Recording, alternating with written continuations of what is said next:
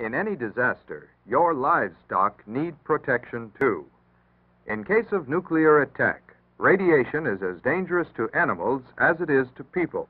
A good animal shelter is a two-story basement-type barn with a hay-filled loft.